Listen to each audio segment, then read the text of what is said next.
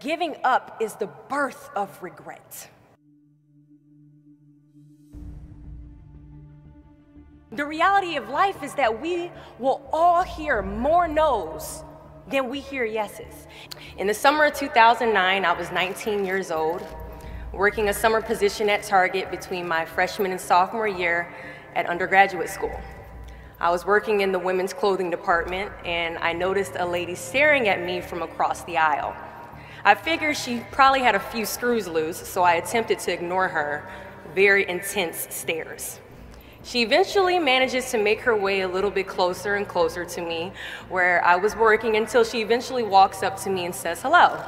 I say the famous Target quote, which is, "Hi, may I help you find something?" She then asks me, "Were you born in this country?" And I was immediately offended. And I said, "Yeah, I was born in this country." And then she says, "Do you have any kids?" I said, "No, I don't have any kids." She then asked me if I was married, and then I said, "No, ma'am, I am not married." She says, "How old are you?" I said, 19. "May I help you find something?" She then says, "You are the most beautiful girl I have seen." And I said, "Oh, thank you." I didn't work that much for my makeup, but I did the best I could, but thank you. And then she says, "I think you could be the next Miss USA." And I stare at her in pure disgust and said, "Pageants? You're telling me pageants, like Sandra Bullock, Miss Congeniality. Pageants? You think I should compete in pageants? I'm in the Army, okay? We don't do pageants in the Army." She then asked me to meet her at Starbucks the very next day before my next shift at Target.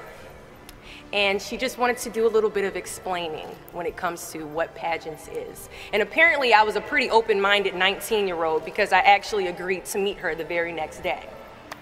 The next day, she brought this foot-tall stack of pageant books and proceeds to convince me to enter into a state pageant 3 months later. For those who do not know, when it comes to Miss USA, you have to win your state first, okay? So 3 months later, I compete in my first pageant, and I lose. I go back the second year, compete in the state pageant. I lose. Go back the third year, compete in the state pageant, and lose. Go back the fourth year, compete in the same pageant, and lose. I go back the fifth year, y'all, compete in the state pageant and lose. But guess what? I go back the sixth year. Guess what happens?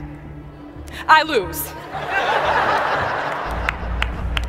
I called her on the phone and said, "You told me I could be the next Miss USA." And she says, "Deshauna, keep working, don't quit, keep going back." And in June of 2015, she passes away from leukemia.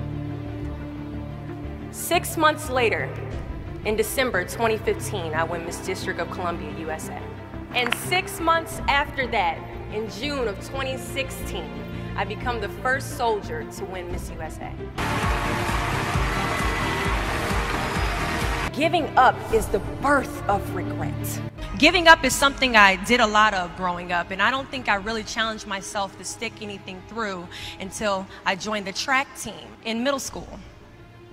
I remember having to ask my mom after tryouts and making it to the team for my very first pair of track shoes. Now at the time, she walks into our house and she has a bag that has a nice Nike check sign on it, so I get excited because I wasn't getting new shoes very often. I go to take the shoe box out the bag and I notice that it says a size 9 on it. Mind you, in the 7th grade I was a size 5. I open the box and I slide my feet into the shoe and I look at my mother and I said, "These shoes are too big." She says, "I know I did that on purpose." I was like, "Why would you buy shoes that are too big on purpose, Mom?" And she says, "Because I know that you're going to grow into them." Coach has us line up on the starting line and he wants us to run a lap around the track. As we go to take off, I immediately fall to the ground, twist my ankle because the shoes are entirely too big. See, I couldn't run at the speed that I wanted to because I didn't fit the shoes I was wearing at the time. Now, many of us have goals we're trying to achieve, but the person we are right now is not the person that we need to be when we cross the finish line to our dreams. So we must walk and pace ourselves on this journey to our goals, because we haven't grown enough in ourselves to fit the shoes that we need to achieve our aspirations. At times, our purpose drops in our laps as if the heavens threw it by accident.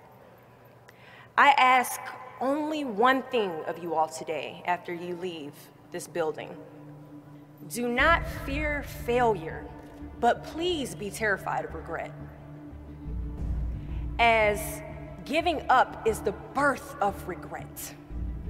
After you walk out this door, you will receive 100 doors shut, slammed in your face. You will have 100 moments that will be filled with someone telling you no, or telling you, thank you for your application, but we regret to inform you that we've chosen a different candidate for this job. You will sit in 100 different interviews and you will not get the job. The reality of life is that we will all hear more no's than we hear yeses. And we will fail a lot, and I mean a whole lot. But what I ask of you today is to not take no for an answer. Don't be afraid of no's. Be afraid of the possibility of a yes that you have prematurely destroyed because you decided to quit before the clock strikes 12. You can ask anyone, friend, family, anybody. I love a good no. Please tell me no. Telling me no is like adding fuel to a fire that is now set ablaze because of your single no. I love additional reasons to work harder. Please give me a reason. So today I challenge you to fight, to work, to not stop here, to believe so heavily in your aspirations that you too will not fear the word no, but instead you will choose to welcome it. Thank